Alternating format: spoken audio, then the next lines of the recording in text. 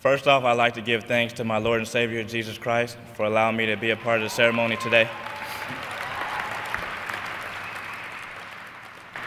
And I thought I should let you guys in on exactly how I'm feeling right now. Although I play in front of 90,000 fans in the Coliseum, I am much more nervous today than any game ever.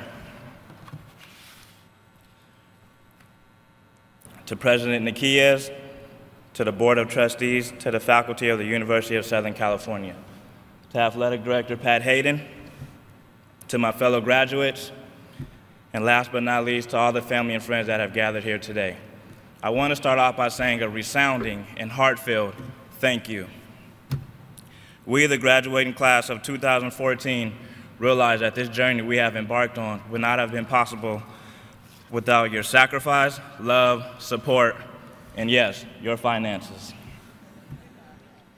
When I was first asked to be a speaker at today's commencement ceremony, I was truly humbled, honored, and overwhelmed with joy.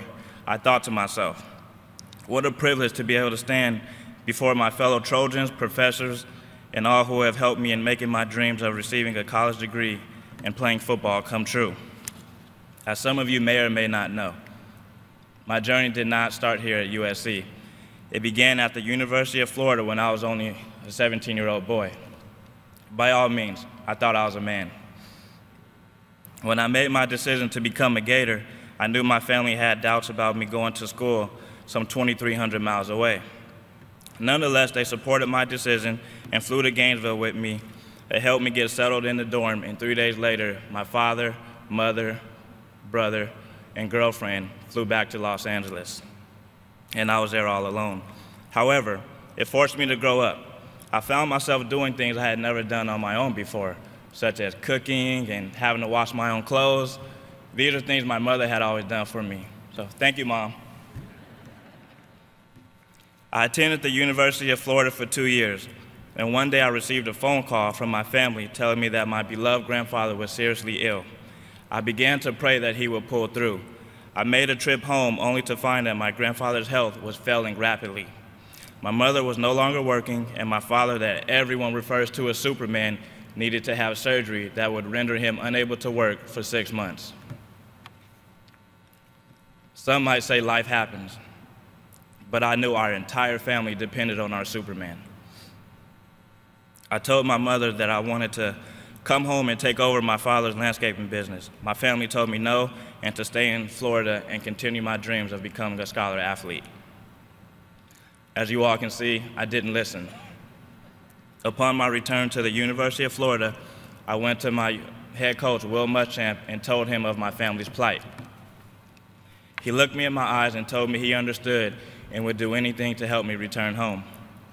After spending 2 years at the University of Florida, I have no regrets, but once I began my journey at USC, I knew I was home. I will forever be grateful for the opportunity the University of Southern California gave a 20-year-old young man, me, Josh Shaw, so I could continue my dreams of receiving a great education and playing football. My years at USC have been challenging, but I have always been up for the task at hand.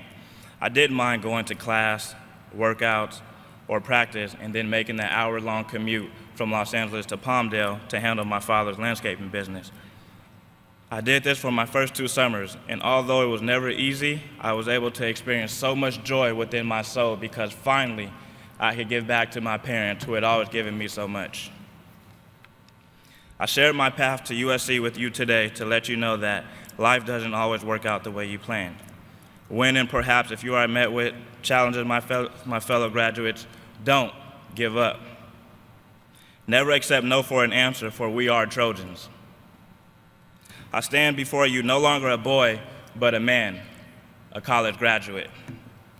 I acknowledge the fact that there will be obstacles placed in my path, but with the tools I have been given from professors, coaches, administration, academic advisors, counselors, trainers, tutors, and others at this great institution, I know that I will not only be able to face those obstacles, but overcome them, because I am a Trojan. I now belong to an amazing network called USC Alumni. So Trojan graduates, remember that we are unique, special, gifted, and well-equipped to not only take on the world, but help change it.